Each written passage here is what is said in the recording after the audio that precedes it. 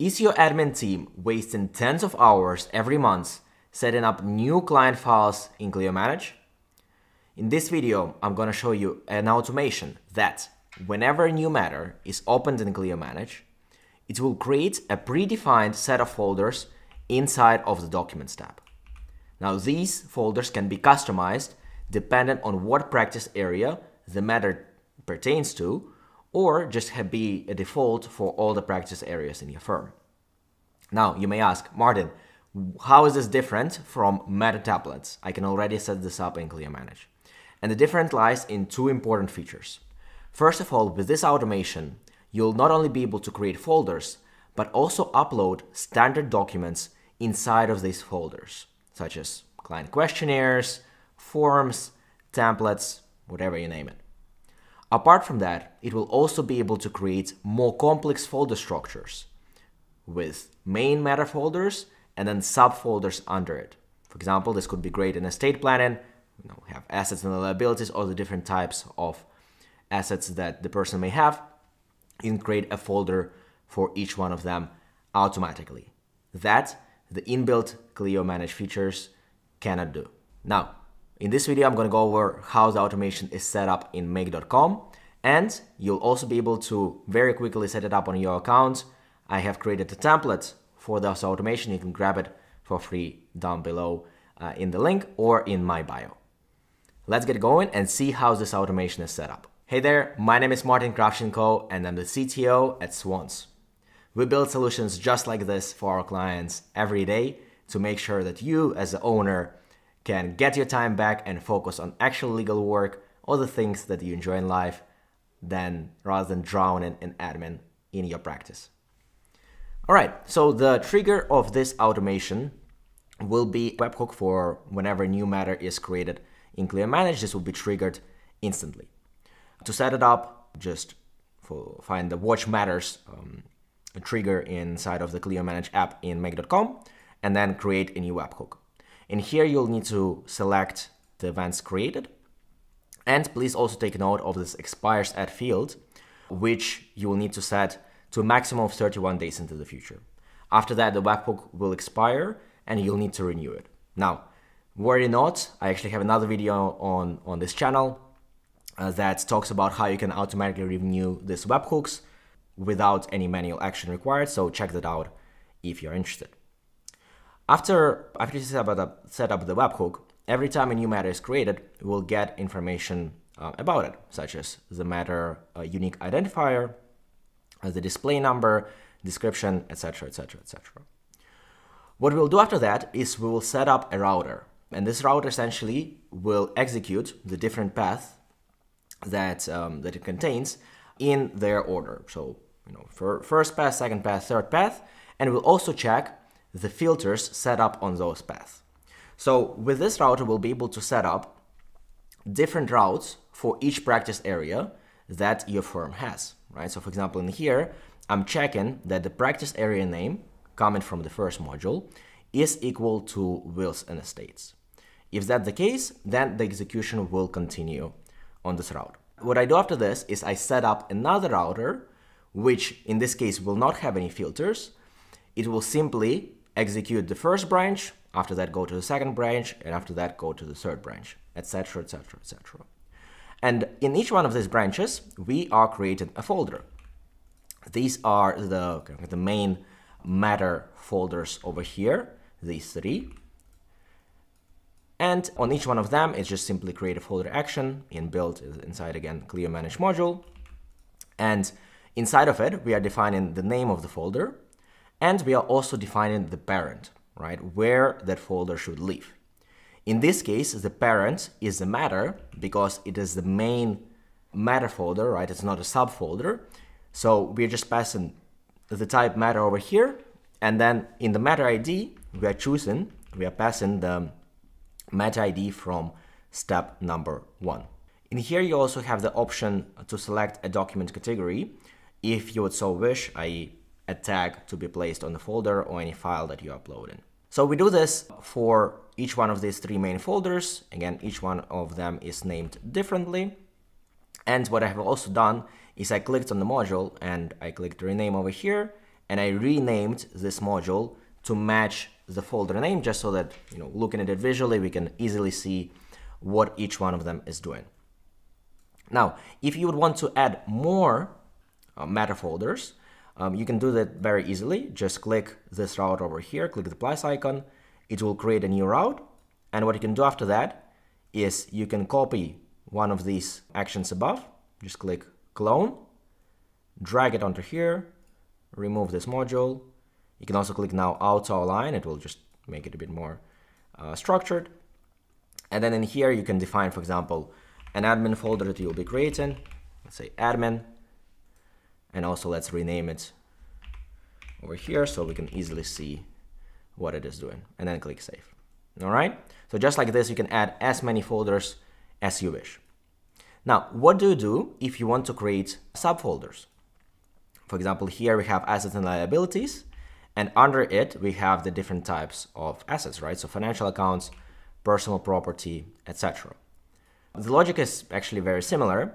After creating this main matter folder, we have another outer, which works in exactly the same way, and we are creating a few folders under this main matter folder. So in this case, the setup of the action is a bit different. We obviously have the name of the folder, of the subfolder, right? But then the parent, considering we are no longer putting it directly under the matter, the parent is a folder type, and in here, we are passing the folder ID of the main matter folder that we created over here. And so just like this, you can have a branching logic, as complex as you want, with as many levels as you want. You can just keep adding routers and more actions. And for each one of them, you'll be obviously changing the name, and you'll be changing the folder ID to the parent folder ID, i.e. the previous step that was executed over here. If you want to add more folders, again, very easy. Just click this plus icon over here, clone one of these previous modules, and then rename it to, for example, let's say real estate over here. And then let's also rename the module itself and save.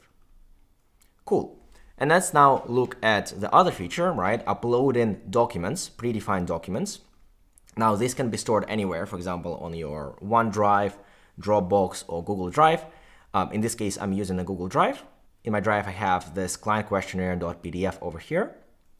And so after I have created the client info matter folder, I then download the file from Google Drive. Right, so I have authenticated the connection, and then I just selected it from my drive manually, so it is, let's say, static. It will download the actual value, the actual contents of the document, and after that, we are simply using the upload a document Clio Manage action. We are passing the name of the file from this step of downloading it, step number 10. We are putting, again, the parent, we are putting as a folder and passing the folder ID of the client info matter folder created in step number 4. And in the actual file, we are simply mapping it to the downloaded file action over here. And then same for the file name. I'm also applying, for example, a document category here as forms. Again, that is optional, but you can set it up as you want. So what this will do is once this matter folder has been created, it will download the questionnaire and then upload that to that newly created folder. So let's save this and actually run it and see how it works. We'll mark it as run once.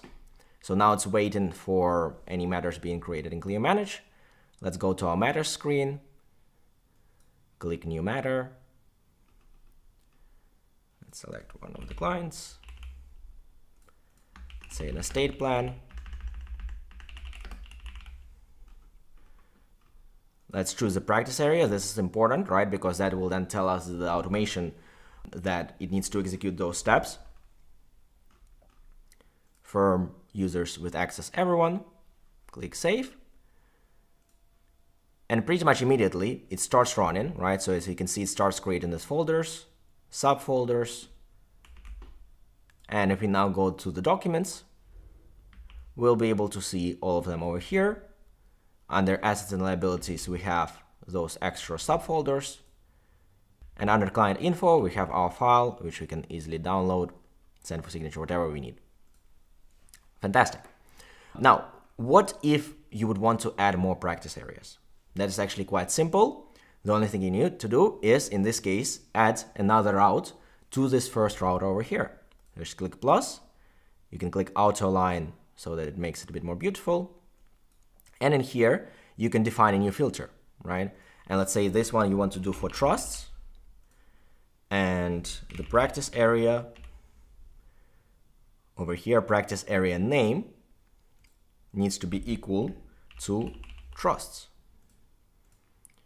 And then you can repeat those same actions. If you don't want to rebuild all of that folder structure from scratch, what you can actually do is right-click this first route and then click select whole branch.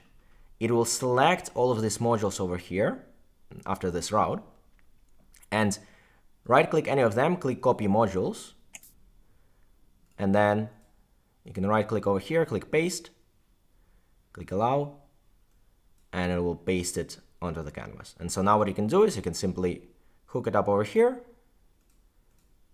Let's remove this module. We'll need in this case to reset the filter. So let's do that. And if we now auto align it, just like that, it does become, quite big, but it doesn't really matter. Only the relevant portion of this automation will be executed.